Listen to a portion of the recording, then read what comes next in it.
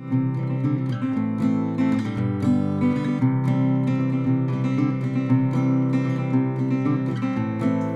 while back I made a federal style drop leaf table for a client and friend of mine.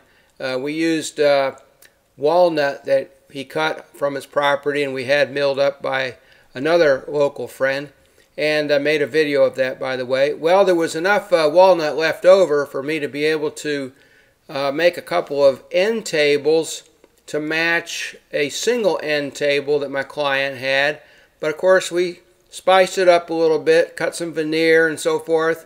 I used Design CAD to make the design, and so this video goes through the whole process of making those end tables. And this is the last video that I'm making in my Virginia workshop before I move to Washington State, so I hope you enjoy. Now I've cut these leg blanks 1.5 inch square by 16.5 inches long, and later on I'll show you how I'm going to put a taper on these. But right now I'm doing the joinery, and as usual I've elected to use dominoes. I can get 2 dominoes into each leg joint that'll go into the apron pieces. Now, that's going to be really strong. That's a lot of material there. Now these dominoes, I know you can't really see it, but I'm going to put a bevel on the corner of each one so that when the dominoes come together in the corner, they'll actually kind of interlock, and that'll take more advantage of the actual amount of wood that I have in this piece to give me a lot of glue surface. One of the things that you have to really be careful about when you're cutting these is that you don't have a whole lot of fence area to rest the domino machine on, so you got to be really sensitive to the fact that this machine may be tilted up or down a little bit. And so I've gone ahead and I've already marked where the cuts have to be, and now I have to really hold down on that fence firmly to make sure that this machine doesn't tilt down like this. If that happened, of course, domino would go in cockeyed and I'd be in trouble.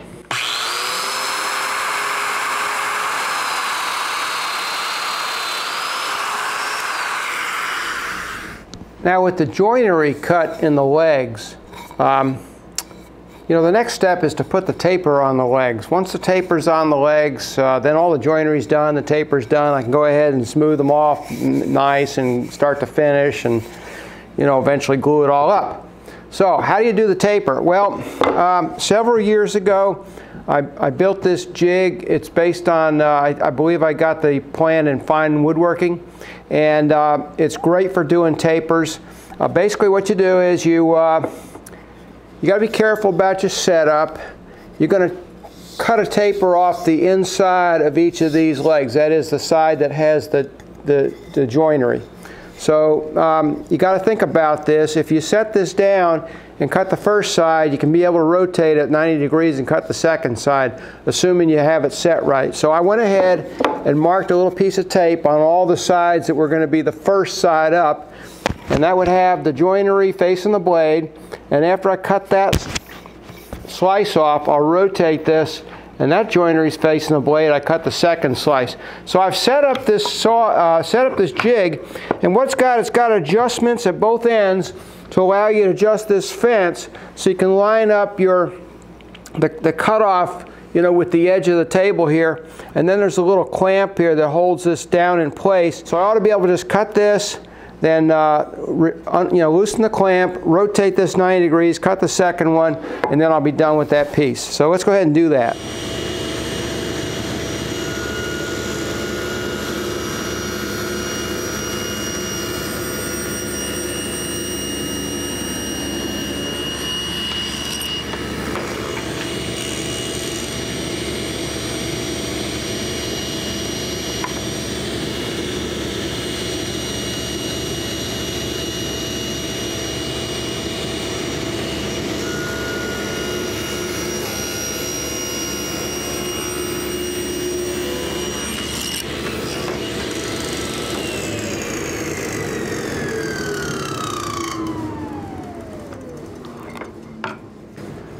So there you have it. You get a nice taper, and then I can come along with a plane and just clean this up, and I'm done.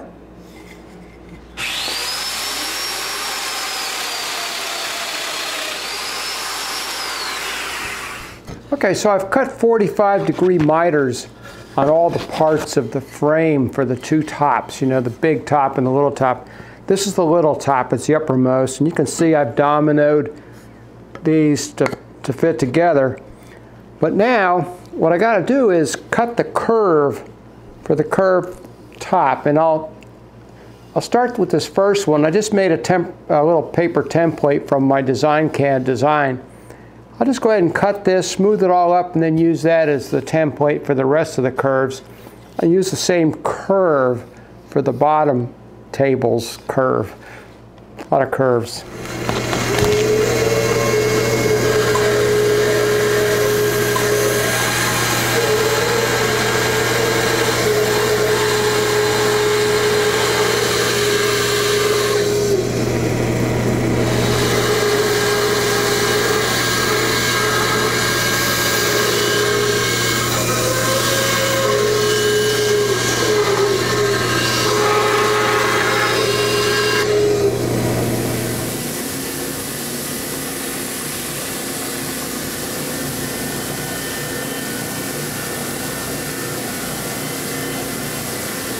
Okay, now I think you can see a little better where this is all going. I've used the dominoes and miter joints to make the top frame, and ditto for the bottom frame. I've got the curve cut on the top frame. Now if I line up the top frame with the bottom frame in the back, then I go ahead and trace the curve of the top frame onto the bottom frame. And then you might be able to see in this frame, I can offset that curve forward a little bit, you know, inch or so. And that'll be the curve that I'll cut in this bottom frame. So the bottom frame panel is set, you know, the back of it is set forward a little bit from the top frame. That's the design. And then the drawer, you know, will slide in like this. So next step is to go ahead and cut the curve on this bottom frame. I'll leave the back, let me show you here. I'll leave the back square. This is under the drawer. A panel will go in here because I always like to have a dust panel on my pieces. It's not necessary functionally. You know, you could have the drawer slide in with no panel, but that's just not how I do my work. And so I'll keep that square so I can, you know, make it easier to make the panel. But the front part, I'll have to go ahead and cut that curve on the panel. Okay.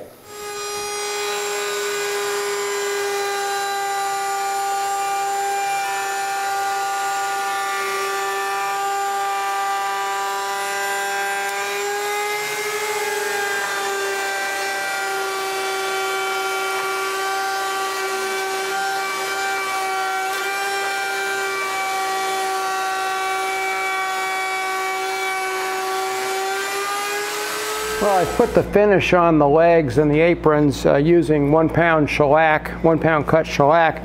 And now I'm going to go ahead and glue them up. I've got the 4 domino slots cut into the legs, and I've taken these dominoes, and you might be able to see I've put a 45-degree bevel on them so they'll fit together like this inside the slots.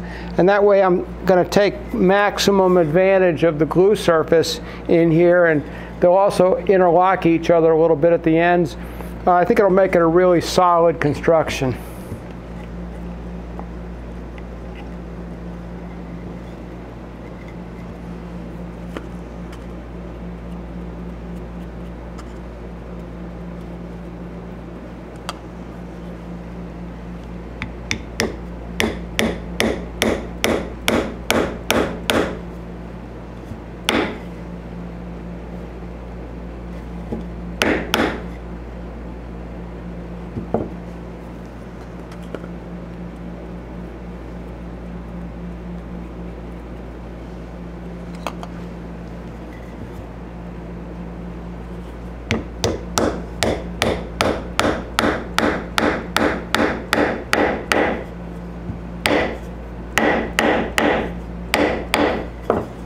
Let's see how that works.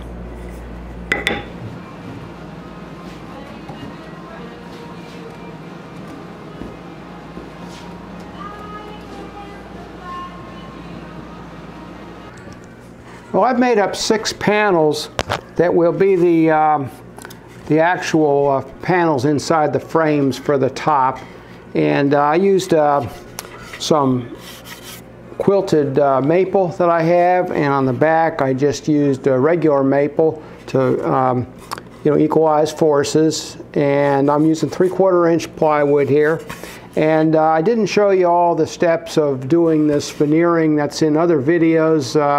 I'll go ahead and post a link to one right up here, and you can just see how this is done. But I did want to show you, I'm going to go square up the sides. I made one square edge here with no glue or anything on it, and that'll sit like this. And I'll just go ahead and square up this panel so that when I go ahead and lay this out inside the frame, I'll have some nice square edges to work from.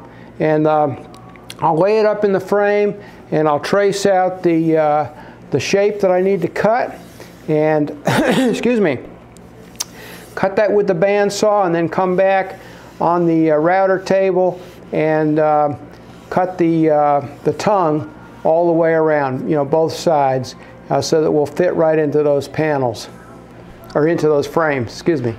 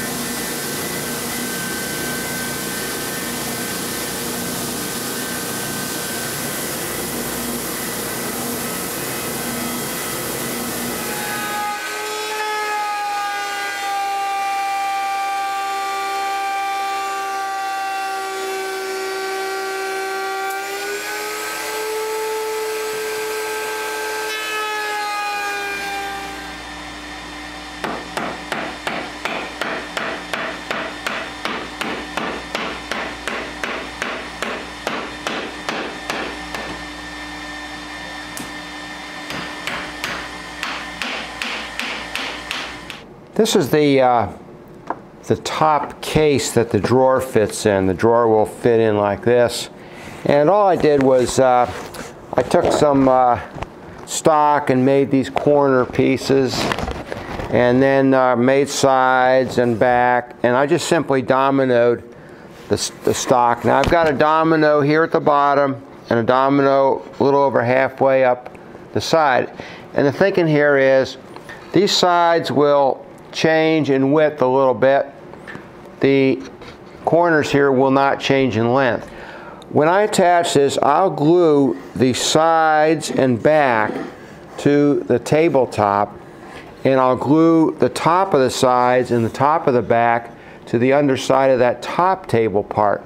It's a little bit of unconventional construction because these corner pieces basically will have no function structurally holding the upper top and the lower top together. Typically that's what you'd have, but in this case the sides themselves will do that. So that means that a little bit of shrinkage and growth will happen here, mostly in the upper half of this piece. So right now I'm just using my my hand plane just to smooth up these surfaces and get them to just, I want them to be just slightly higher than these corner pieces because this is summer right now. We're in the month of August, so I figure that the relative humidity in the shop has been the highest it'll be for the year over the past few months, which means these pieces are probably as wide as they're going to be. So if anything, they'll shrink down a little bit you know, come February or March in the heating season, and make up for this slight gap that I'm putting in these pieces.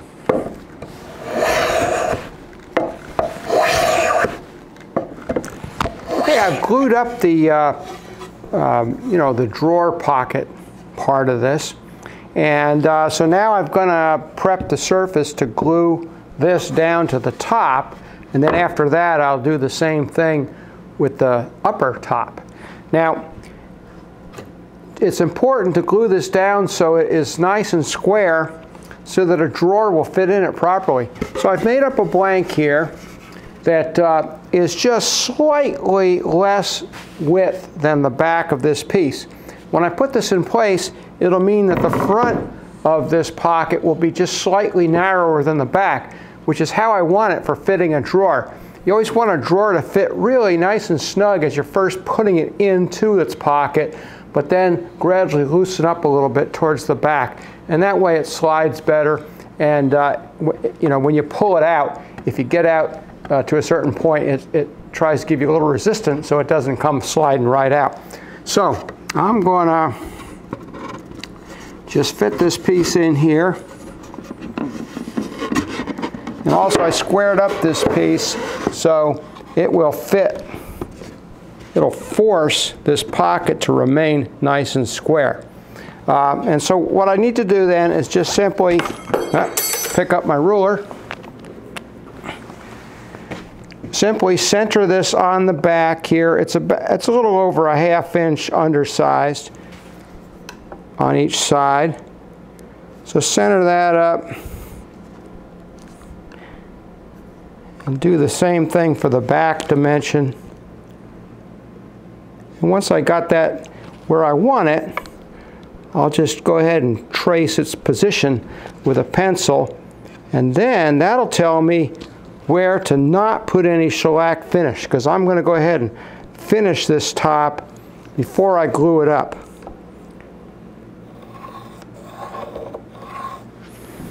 Now my strategy for attaching the top to the legs and aprons here is to glue the top along the surface, the top surface of the aprons, and that strategy is possible because I designed the table where long grain would be against long grain. Over here you can see I've already glued up one of the tables, and the long grain of the frame is against the long grain of the apron, so it works just fine. So I've taken a piece of particle board, and this will be my bench jig for planing down these edges so that I'm nice and flush all the way around. The legs aren't protruding up above the apron, and that way I get a good solid glue joint. And this particle board is exactly the width of these legs, so this piece doesn't go anywhere. So I just take a little block plane with a 25-degree bevel on the iron and just start trimming these up.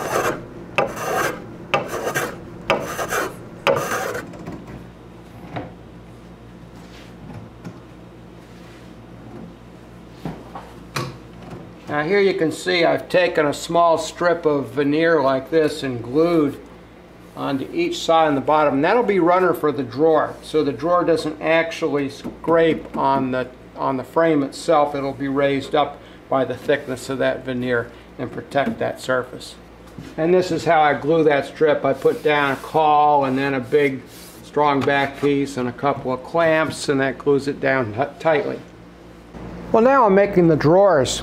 I went ahead and cut the blanks. I've got the back pieces, I've got the side pieces, and the front pieces, which are extra thick because they're going to be cut out in the shape of the curve.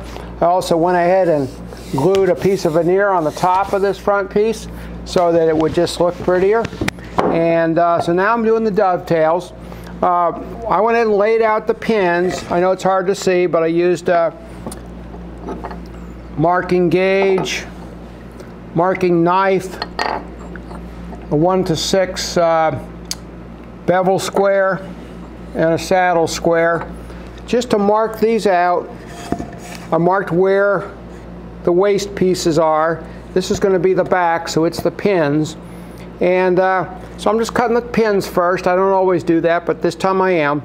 And so I've got a nice fine tooth Japanese pull saw here that I'm using to actually try to split the line that I marked. And once these are all cleaned up, I'll use these to transfer to the sides where the tails will be cut.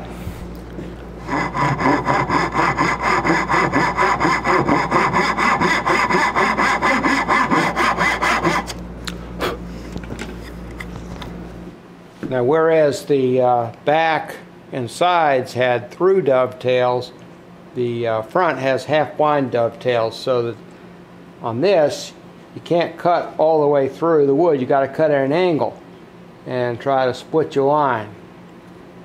So get started there.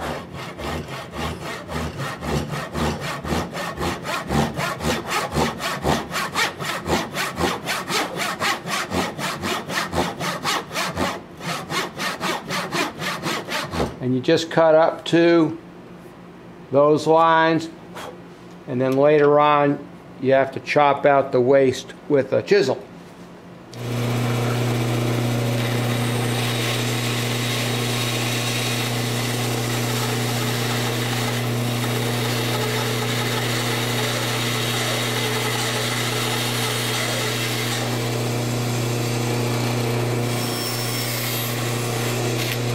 Okay, so I'm using the bandsaw instead of the hand saw.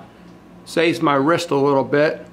And you see I'm getting almost up to the score line.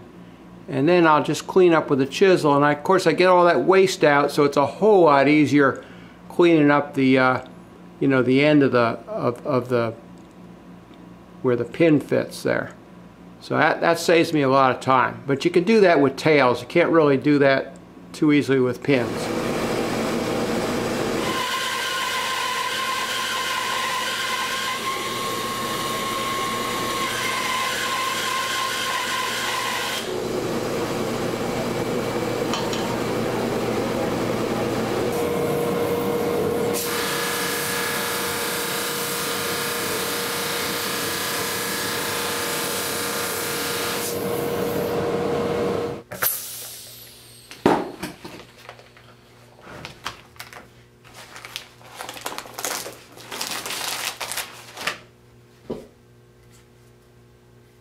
Well, I made bandsaw veneer from a little bit of crotch in the tree, and I have two pieces, so these pieces are going to match.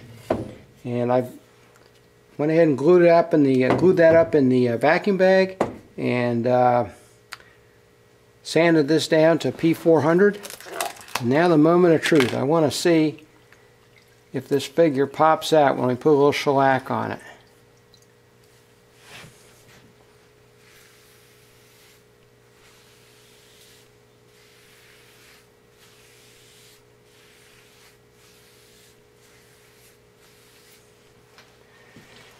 Let's see if you can see that. Yeah, I think you can.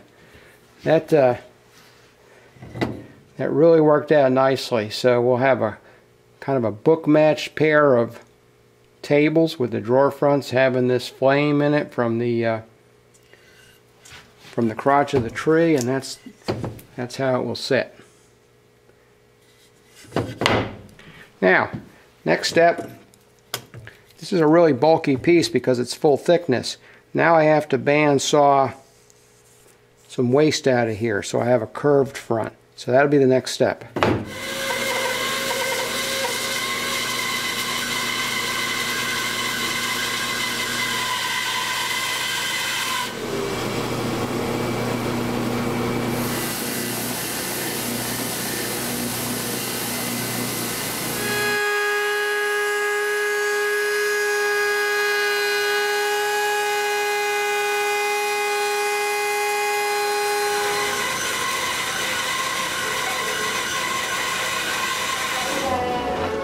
Be the drawer bottoms.